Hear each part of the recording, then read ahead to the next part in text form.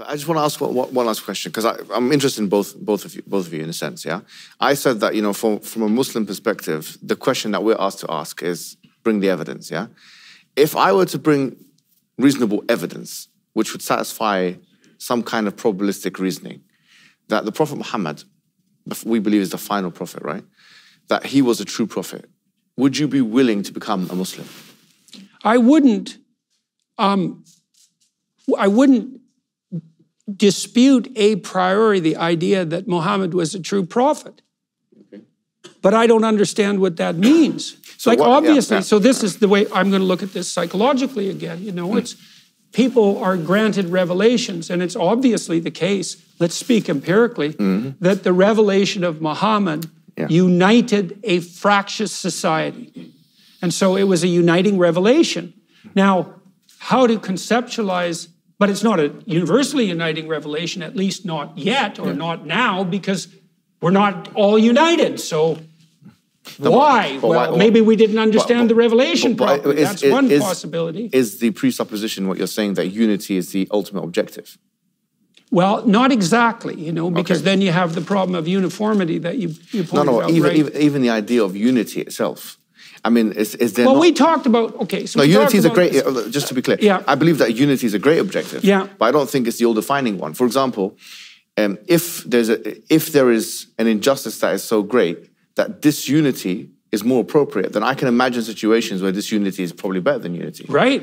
I'm sure you can as well. For example, like in the Soviet Union. That would be a false unity in some sense, exactly. Right? So that's what we're talking about. Well, that's why you wanted to address the elephant under the carpet right away. Exactly. We can't have a false peace. Exactly. And we can't incorporate things we can't yet incorporate. Yes. The reason why I'm bringing this to your attention is because I feel like it's my duty as a Muslim, especially in the mosque, right, to tell you that as Muslims, we believe that the previous dispensations, as they were, like Christianity and Judaism, they are part of our faith, in a sense. Not in the sense of believing the doctrines and all of that kind of thing. Like, we obviously don't believe in original sin or the resurrection, the crucifixion, all this kind of thing. We don't believe in any of that. Or the Trinity, of course.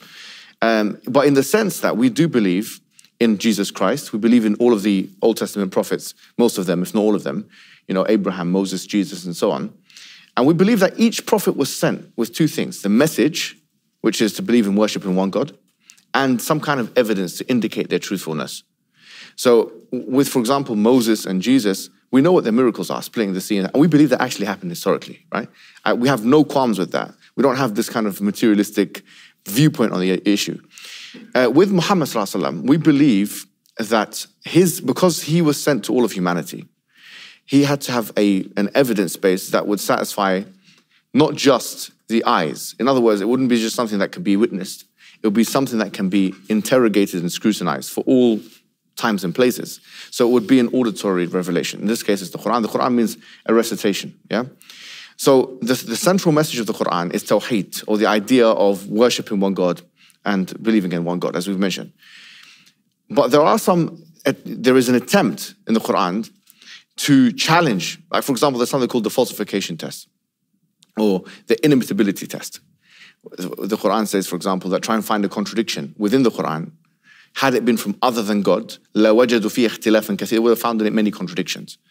This inimitability challenge is to produce something as sophisticated as it, in terms of the linguistic composition, as well as the structural component.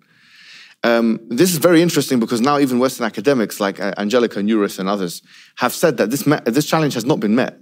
It's a German Orientalist. She's recently said this.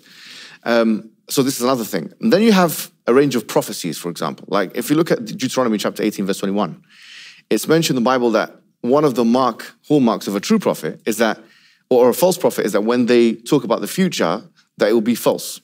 But the Quran makes very specific prophecies about the future. For example, in chapter 30, verse 2 to 4, it says, غُلِبَتُ الرُّومُ فِي أَدْنَى الْأَرْضِ وَهُمْ مِنْ بَعْدِ غَلَبِهِمْ سَيَغْلِبُونَ. That the Romans had been defeated. At that time, there was the Sassanid Empire and the Roman Empire, and they were in war with each other. And that from 3 to 9 years, that they would defeat the enemy, you see. It gave very specific timelines. It gave very specific, and this was a very risky type of prediction, because if you got it wrong, then it would endanger and undermine the entire prophethood of the Prophet Muhammad. But it did happen. And in fact, you'll find historical things which are not even in the Quran. Rome was defeated? that the Romans had been defeated by the Persians in a battle. Yeah, okay. And so it's mentioned, for example, the Chronicles of Theophanes, which is a primary source material outside of the Quran and Sunnah. You can find it now; it's even translated into English. He clearly mentions that 8 years after this particular prediction took place, it did happen like that. So we have a range of predictions, even that relate to the current day. The Prophet said that the barefooted Arab, they will be competing for the highest building. That sexually transmitted diseases would be proliferated as a result of people having intercourse outside of marriage, and that this would be something that would be diseases that had never been there in the past. The interest-based economy that we live in is mentioned by the Prophet Muhammad. I said in the future, interest will be everywhere. Whoever does not consume it, he will not be able to evade its dust. So this is another thing. So for example, you've got a range of prophecies where Islam will spread country by country. Where, this is mentioned. He's going to go, there's a hadith that says, Zuwiya lil ard, that the earth has been expanded for me. فَرَأَيْتُ مَشَارِقَهَا وَمَغَارِبَهَا. I saw its west points and east points. وَإِنَّ أُمَّتِي سَيَبْلُغُ مُلْكُهَا. And my nation will reach its points, مَا زُوِيَ لِي مِنْهَا, what was projected, and it's saying east and west. If you look at the Islamic expansion, Barnaby Rogerson, who is a historian, he said that the similitude of the Muslims going eastward and westward and conquering the amount of countries that they conquered in that early period, which you can read in the book that I've given you, is like Eskimos taking over Russia and America. That's what he said, Barnaby Rogerson. On the point of prophecies, even people like Edward Gibbons, they agree that the prophecies of the Quran had been met. So I have to ask. Yeah.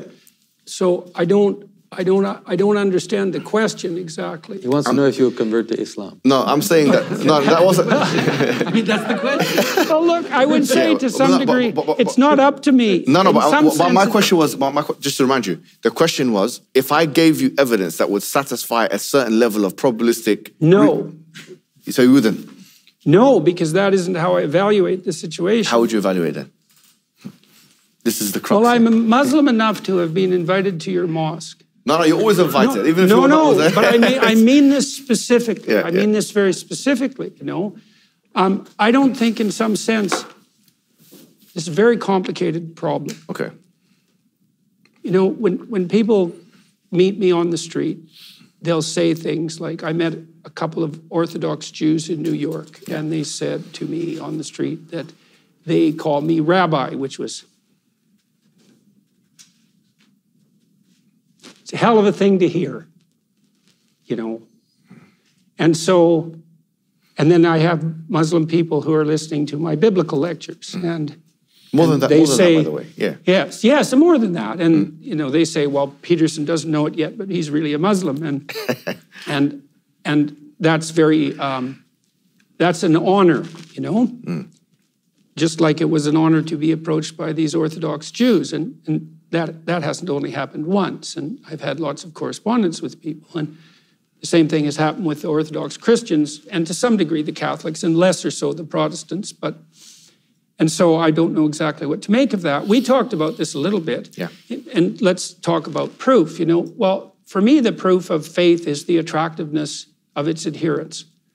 And that's something to think about, right? Well, are you a shining example of the Muslim faith? Well, how hard do you shine?